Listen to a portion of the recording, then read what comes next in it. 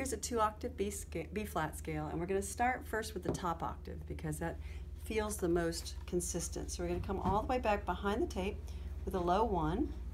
We're going to bring the hand back slightly behind the normal spot, so you're going into a low first position. It's going to be B flat is low 1 on the violin, C, D, E flat is a half step, so that's a 3/4 pattern.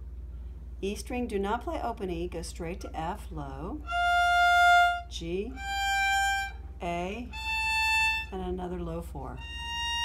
Coming down, B flat, A, G, F, straight to 4. See how I get my first finger down? We're going to go straight to 4, close 3, wide 2, wide 1. That's the top octave. So that's the easy one. The lower octave is a little more challenging because the finger pattern changes. So now we're going to go backwards. We're going to go B flat, open A, G, F, natural, low 2, E flat, low 1, D, extend, really feel the finger open up for C, and then B flat is low 2.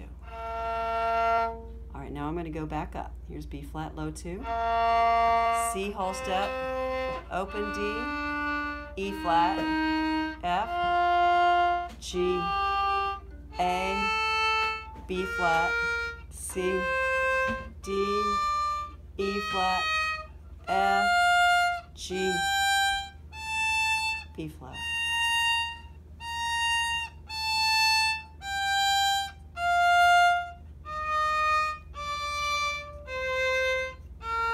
Open is fine.